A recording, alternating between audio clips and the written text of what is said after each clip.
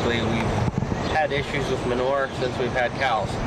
I'm 28 years old right now, so I know enough to be dangerous, but I'm still learning myself. I just onto this Monty's carbon and sludge relief last year, and pretty much eliminated a lot of the problems we're having as far as the crusting issues, the breakdown of the manure, and even the foaming stuff that was happening with the manure tank.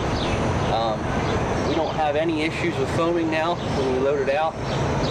The manure seems to be way more available to the crops right away, and we don't have a crust in our manure tank. We spend 8-10 hours a day trying to break that up, and we don't have to deal with that. We put about 200,000-300,000 gallons of manure on a 90-degree heat. We live in a pretty heavily populated area.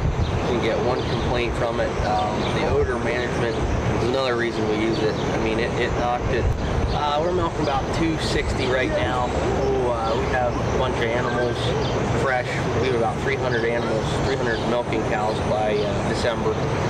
We have somewhere between 800 and 1,000 cows here. We have steers and heifers operations and lots of dry cows. Nothing but good results. The thing everybody looks at is handling it.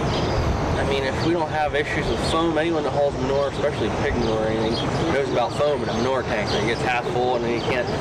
I mean, that's out of there. And I mean, it controls the odor.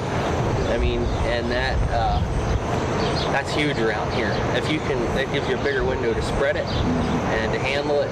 And even the crops, the stuff that we spread all that manure on had carbon on it. And the corn's just responding to it right away. We don't have that lag time like we had before. You know, we always, rule of thumb, you spread it this year and you get the benefit out of it next year. Well, I think we're getting benefit out of it right away. We have soil tests and tissue tests that prove that too, so.